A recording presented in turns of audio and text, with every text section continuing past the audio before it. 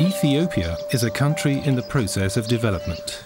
Together with the local population, the Menschen organization wants to make the dream of a better future come true. It all began with the vision and initiative of one man, Karl-Heinz Böhm. Today, about 800 employees are putting into practice the principle of integrated rural development projects. Together with local inhabitants, they are implementing measures in the fields of education, agroecology, water, health and promotion of women, with the aim of achieving a sustained improvement in living conditions. In Ethiopia, 40% of all children are unable to visit a school, and half the population is under 16 years of age.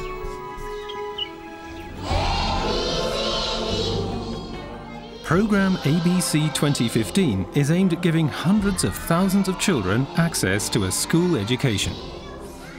Qualified training in manual technical trades, modern agriculture and livestock farming is the key to social advancement in the country.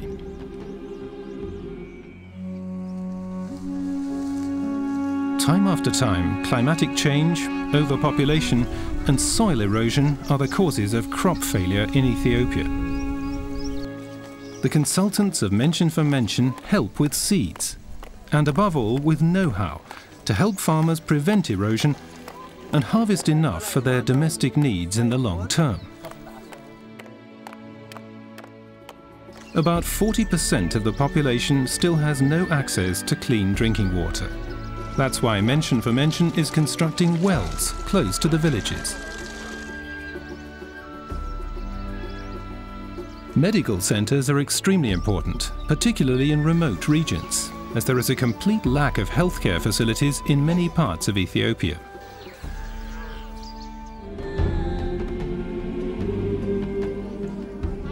Menschen is giving poor women an education, and with the aid of small loans, it is enabling them to set up their own businesses. This provides them with an income and self-confidence. Over 4 million people are today benefiting from improvements in all areas of life. But there are still many people in need of help, particularly in remote areas. Menschen is currently launching 2 new integrated projects for almost 300,000 people in Borena and Ginde Beret. Borena is located 600 kilometers north of the capital, Addis Ababa. The majority of the local population lives from agriculture, but drought, erosion and lack of expertise jeopardize their harvests. There is not enough drinking water, medical care is poor, and many children are unable to attend school.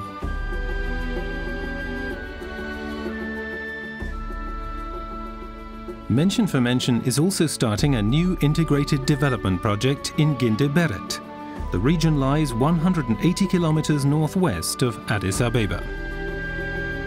The natural environment has been degraded by intensive agriculture. Erosion and poor harvests are the result. But the water supply is a particular problem.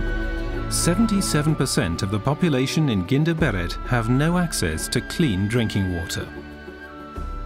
Supported by donations and grants from Austria, Menschen will launch an integrated development project aimed at improving the living conditions of the local inhabitants.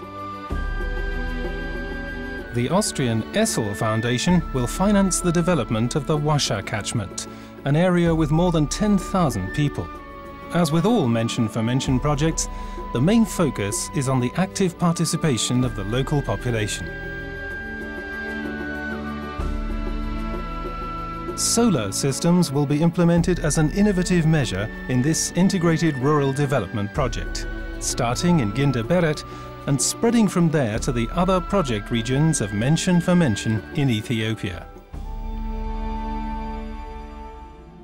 Together with the local population, Menschen has set itself ambitious targets for the years to come.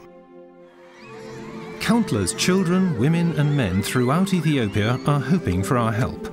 It's not a case of charitable handouts, but sustainable development projects to give people a perspective based on partnership at eye level. I want my children to go to school. My dream is for them to have a good education.